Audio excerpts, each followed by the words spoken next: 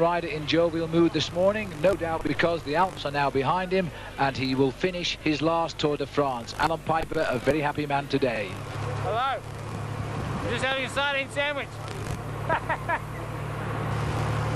We've got an easy part today. I just went back and asked the director to make me this sandwich before the action starts. Sean Yates has just put his t-shirt on. So it must mean action. It looks like rain up here anyway.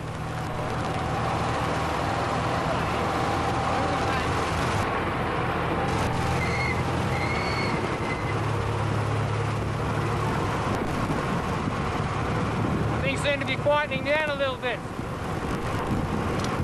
The guys aren't so nervous today. Well, they were in the start.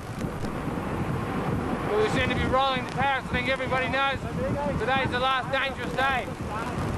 After that, straight to the Champs-Élysées. Party Sunday night at the Mexican restaurant. I'll be dancing on the table with Konychev.